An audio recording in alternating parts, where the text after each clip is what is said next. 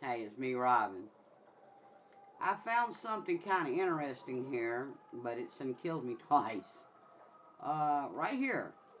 There is a ledge here. I missed it. Of course I missed it. I'm filming it. Anyway, there's a ledge there, and if you catch it, I think you can stand on it.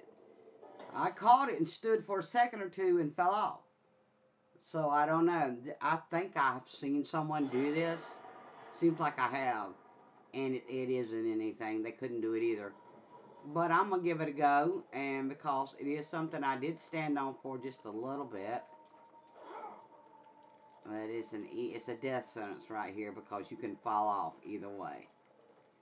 But anyway, we're going to check it out. You see where it is. We're almost at the ladder, at the end of Kira, going into where you get the blade of Hades, and I mean the blade of Ares.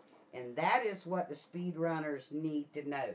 They need to know how to skip that. We're there. Getting the blades of Ares. And I've been trying, I don't know, for a couple of days now to try to find a way. And seem like you get onto something, you find a ledge, and it leads nowhere. So anyway, I hope we can find one. If anyone knows a way around without doing that, going in there and throwing your blades in that bucket and have to fight all those goat men, let us know.